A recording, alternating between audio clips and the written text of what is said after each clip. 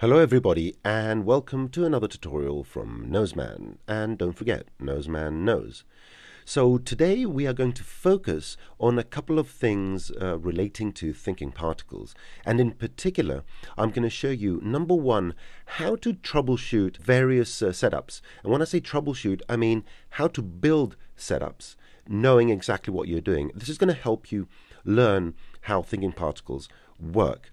And the second thing is I'm going to show you how we can use a parameter like a particle's age and map it to something like the scale of the particle.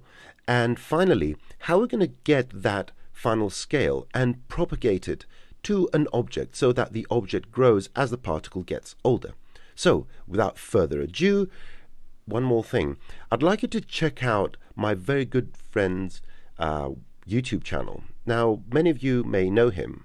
Well, I guess more people know him than they know me. His name is Matthew O'Neill, and he's the owner and creator of 3D Fluff, one of the oldest people out there that do fantastic Cinema 4D tutorials. He's been doing this for, I think, 63 years. That may not be very accurate, but anyway, his tutorials are stellar. So I'm going to provide you with a link in the description below.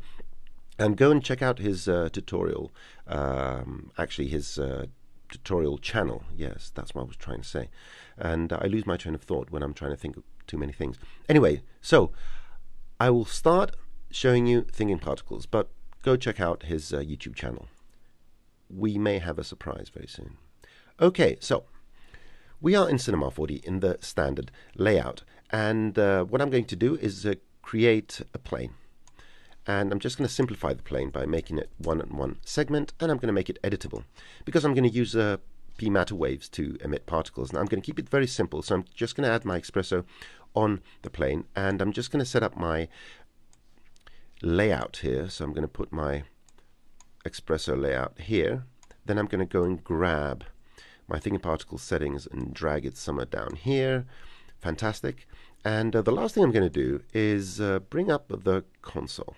So the console is here, and we're going to use the console to read various bits of data from our particles. So I'm going to begin by doing a matter. So I'm going to create a P matter waves by writing matter there. If that doesn't exist, just click on the little magnifying glass. And of course, in the P matter waves, let me enlarge my attributes. I'm going to drag the plane and drop it in here and rewind and press play, and we have particles generated. I'm going to change the view type to dots. It has ever so slightly less impact on the viewport. And I'm going to zoom in so we can see this a bit better. Good. So let's begin with a workflow that would allow you to read data from particles so that you know what's going on. So we created our particles, and by default I'm not going to use any group, so everything is going to be in the all group. And what I'm going to do is I'm going to create thinking particles down here, or just go and search here. I'm going to do a pass, so just drag the P pass over here. And the next thing I'm going to do is use something called get data. So get data. And again, right click, you can find all these here, get data, set data, and all that, helper, get data, there you go. But it's very easy, if you remember the names, to just search them in here, or if nothing's selected, you just untwirl these and you try and find them in here. So thinking particles, and you can have them all here untwirled. So get data, not get theta, get data. So P get data. So the first thing you need to do is tell the get data what particles you want to read. So I'm going to just pipe in all the particles. Now let's go and see what happens here. On the left side there's nothing else because all we need is just to read some particle stream. But on the right it allows us to output any of these parameters. So I'm going to go with the age and the life, and then command double click here to maximize it. Now here's the question: how do I know at any given frame for any given particle what the age and the life is? And there's a very simple method to get around that. So I'm going to go to the p matter waves, and I'm going to turn this to a shot. And what I'm going to do is set a shot of 1 on frame 0 and a shot of 0. So I'm going to stop the emission of particles from then onwards. So I'm going to shoot 1 particle only.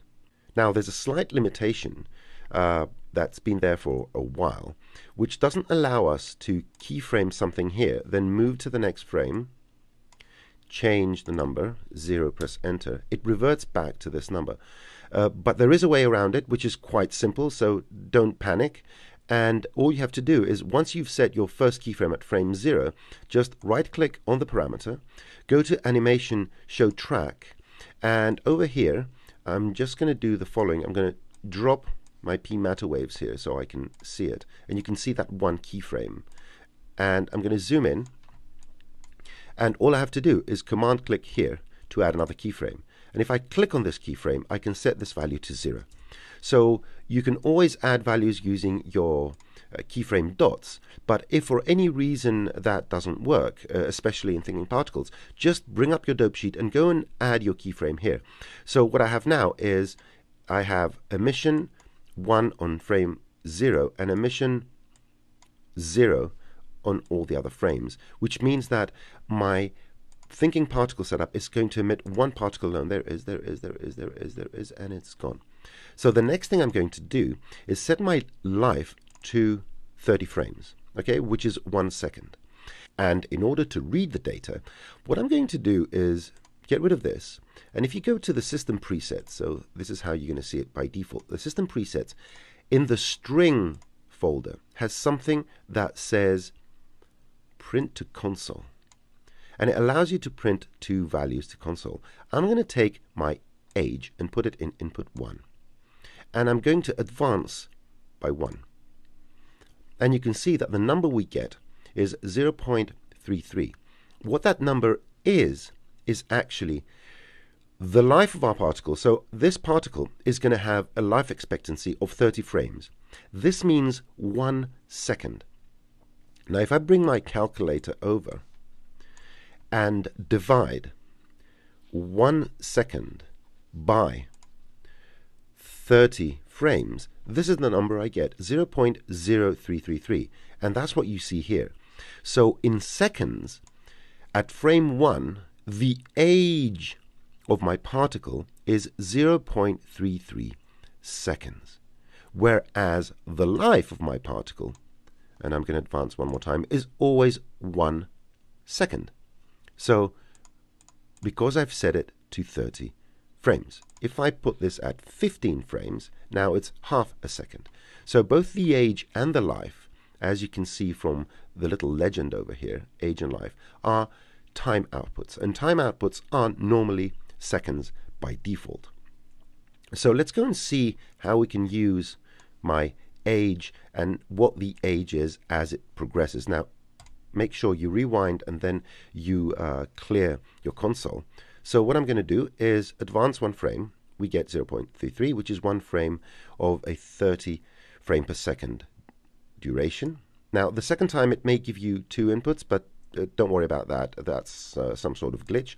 And then it's going to go 0.1. So 3 seconds is 0.1, sorry, 3 frames is 0.1 of a second in a 30 frames per second duration.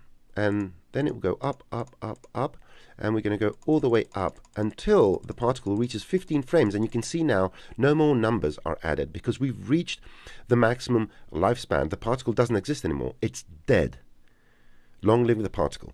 So this is how age advances. It's in seconds. And now let me show you another little trick. If I want a particular value of a particle to be associated to its age when this age is not fixed over here, what we can do is divide the age by the life. Let's go and do it and see what happens. Now I'm going to go to my standard espresso and do a math. And I'm going to say age, life, and I'm going to change the function to divide. And I'm going to pump this in here. I'm going to rewind. I'm going to clear my console and advance by 1. So moving, forget that second little glitch. And what you will see is by the time the particle dies, it's going to be 1. So it begins at that fraction of its the beginning of its life, and it advances towards 1. So basically it goes from 0 to 1. So this division, when you divide the age by the life, for every given particle, you are going to get its age in a range from 0 to 1. And that is very cool. And why is it cool? It's cool because this applies to each particle, regardless of the difference of age they may have. If a particle can live up to 30 frames, and if I add some sort of variation here by 50%, with the method we've created here, that particle's age will always be from 0 to 1 after this division.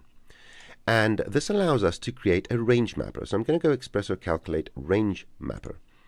And in the range mapper, what I can do is the input now we know is 0 to 1. So I can set the output to something like 5 to 12.5. All right, these can be any numbers. They can even be reversed, so the lower can be higher than the upper to make things shrink down. So now, if I put this in the input, rewind, clear it, and press play, what you will see is that the range of numbers I'm getting are from 5 basically all the way to 12.5. So with this range mapper now, we can control how much, what the output is going to be.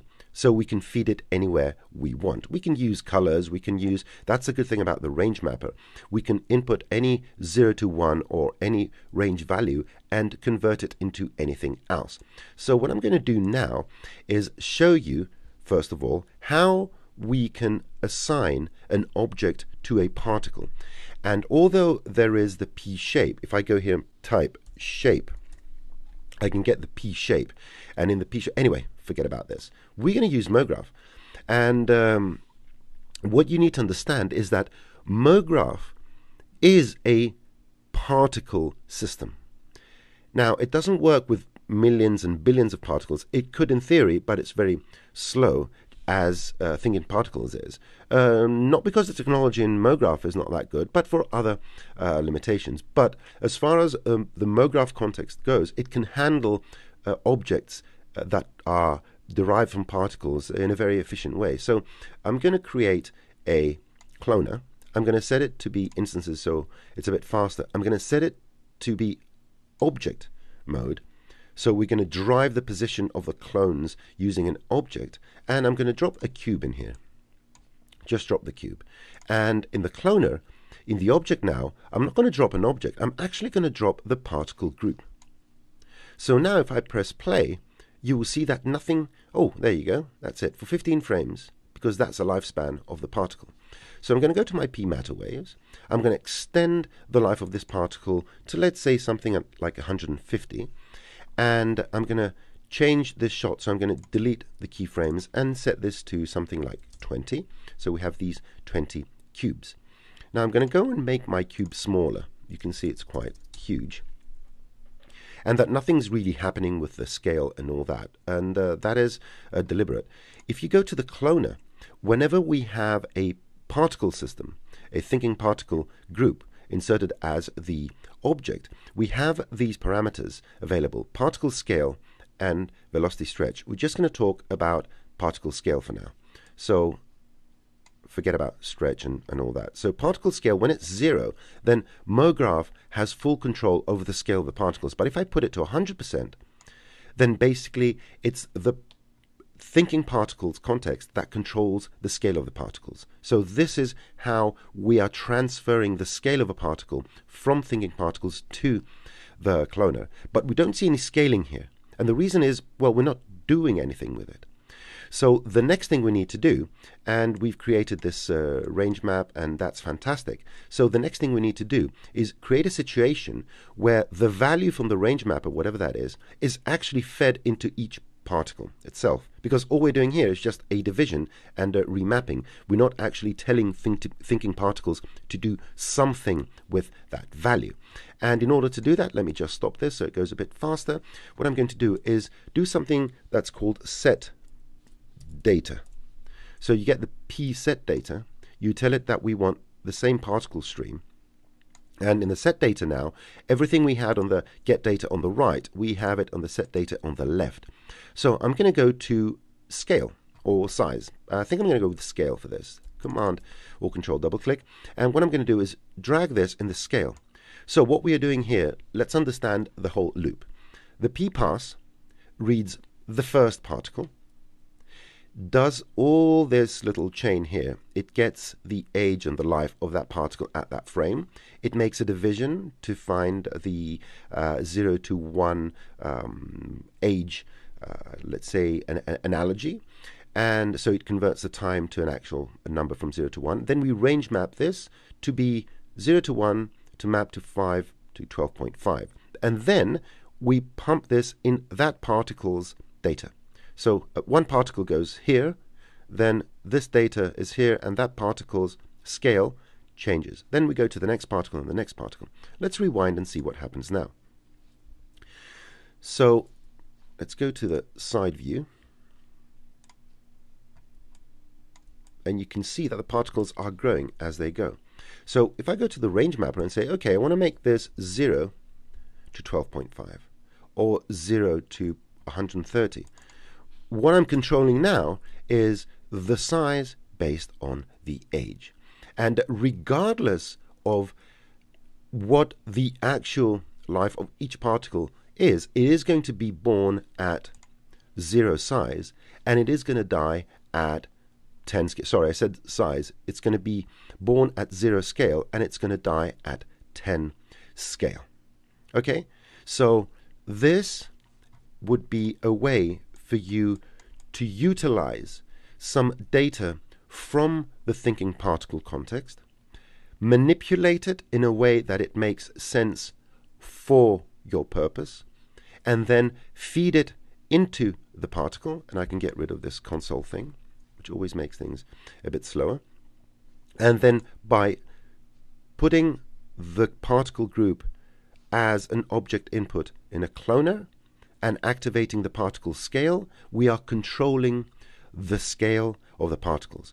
The great thing about this is that once you've made this setup, and I'm going to make this file available for download, you can go here and play around with all the parameters of your range mapper. So for example, right click and reset, and then command click to do this, and then drag this down, and now the particles are going to go bigger and then smaller. So you can do all sorts of things. And if you combine this with some concepts from the previous video I did, by assigning certain particles to certain groups, you can change the behavior quite dramatically. And once you get your head around this, it's not that complex. And adding to that you can save this file and reuse it and just connect your objects and your cloners and all that. This is a reusable setup because it's based on the default all group. Anyway, I hope you enjoyed it. Do yourselves a favor and check out 3D Fluff's YouTube page and the amazing videos they've made. And feel free to comment, ask questions, follow on Twitter, go sign up on Cineversity, buy Cinema 4D, then buy another copy and buy a copy for your friends, get an MSA. I think I need to go now. Toodaloo.